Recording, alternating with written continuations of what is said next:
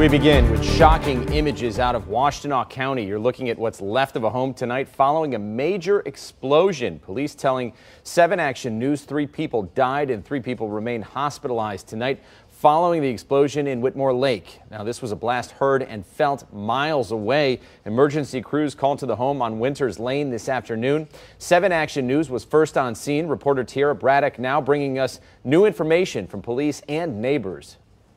This is what is left of a home in Whitmore Lake after an explosion Saturday afternoon. Nothing but rubble and debris. It sounded like something that I'd have remembered from war.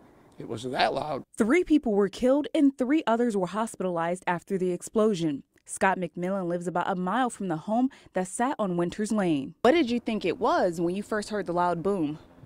Gas explosion. I went face down on the ground and covered the back of my head. And the whole house shook. McMillan says he has lived in Whitmore Lake for 40 years and he has never experienced anything like this. It was scary.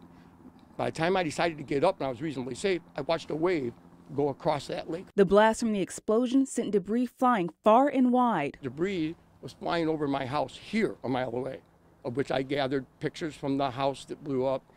You can see down by my fire pit, that's insulation down by my fire pit that blew here from a mile away. Neighbors picked up all kinds of debris. Police are still investigating what caused the explosion.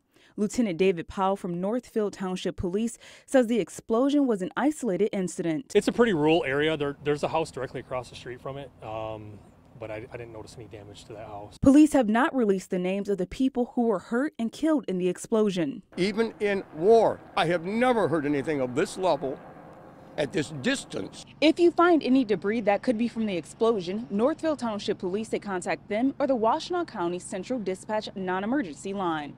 In Whitmore Lake, Tiara Braddock, 7 Action News.